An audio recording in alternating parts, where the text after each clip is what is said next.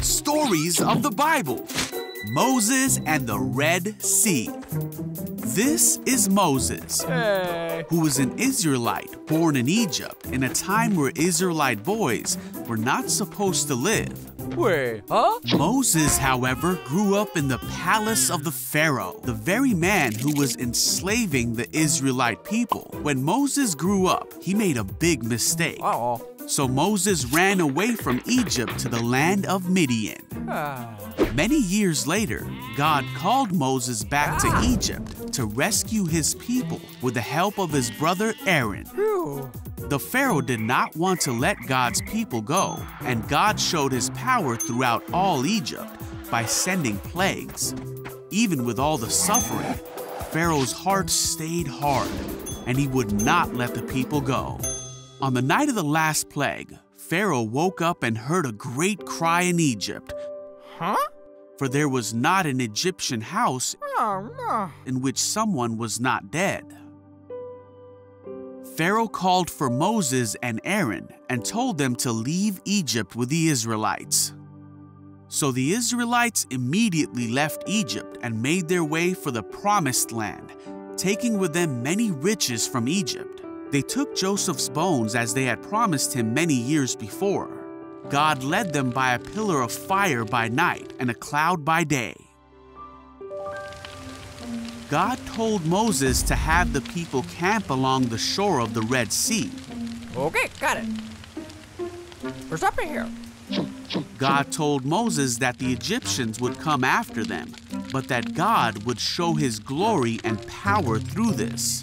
When word reached Pharaoh that the Israelites had gone, Pharaoh changed his mind and readied his army to take back the Israelites. The Egyptians found the Israelites camped along the shore of the sea. As Pharaoh and his armies came close, the Israelites panicked.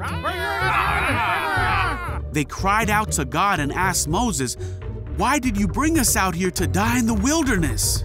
Hey, everyone up. But Moses told the people, "Don't be afraid. The Lord himself will fight for you. Just stay calm." Then God said to Moses, "Why are you crying out to me? Tell the people to get moving." All right. As night came, the pillar of cloud became fire, and it went between the Israelites and the Egyptians.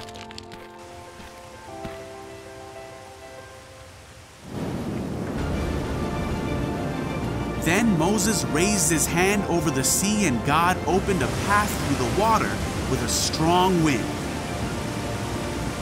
Wow!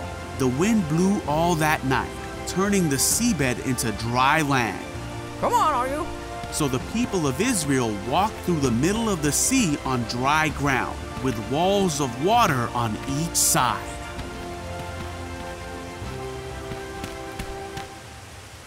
Come on! Then the Egyptians chased the Israelites into the middle of the sea. But just before dawn, God looked down on the Egyptian army from the pillar of fire and cloud, and he threw their forces into total confusion. "Let's get out of here, away from these Israelites!" The Egyptians shouted, "The Lord is fighting for them against Egypt."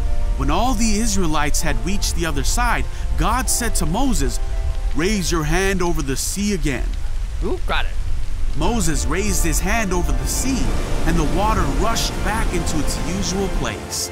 The Egyptians tried to escape, but God swept them into the sea. That is how God rescued Israel from the hand of the Egyptians that day. When the people of Israel saw the mighty power that God had shown against the Egyptians, they were amazed. They put their faith in God and in his servant Moses.